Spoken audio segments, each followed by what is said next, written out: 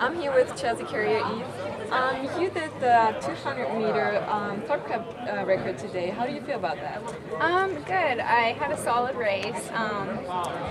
Coming off a not so good shot put, I just really wanted to run and have a good time, and